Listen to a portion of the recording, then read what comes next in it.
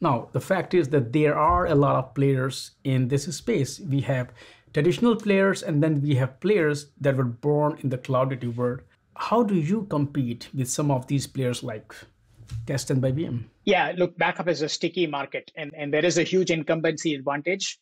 So if you're already the provider providing backups, you are already in a position of strength. So any new workload, the first choice is going to be, is my current backup provider able to solve the same problems?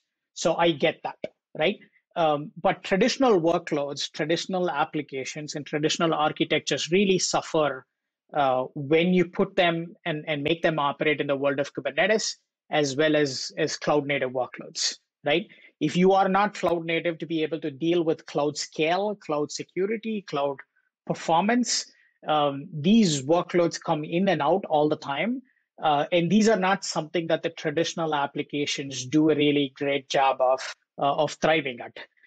Your comm walls and the semantics of the world are really, really good at protecting your servers, a Linux server and a Windows server. That's just always there, right? But in Kubernetes world, you have containers coming up and down all the time. And that means you need to have a level of native integration to be able to understand that workload. You can't size an appliance because you could be running a lot of data sets at some point and nothing the other time. So you need to be able to scale alongside these workloads. And there are certainly solutions in Kubernetes ecosystem that are built for Kubernetes. I think you mentioned Kasten as an example, right? Kasten is kind of early on in this marketplace and certainly a pioneer in this ecosystem, but it is still not delivered as a service. It's a Kate application that runs within the Kubernetes.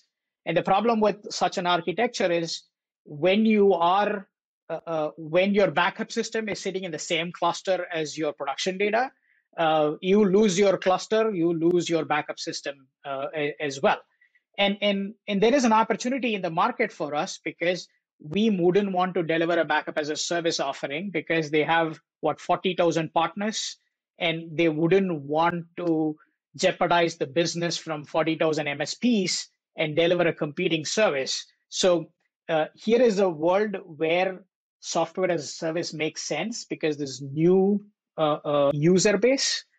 Here is a world Kubernetes integration makes sense because the incumbents can't really deal with it.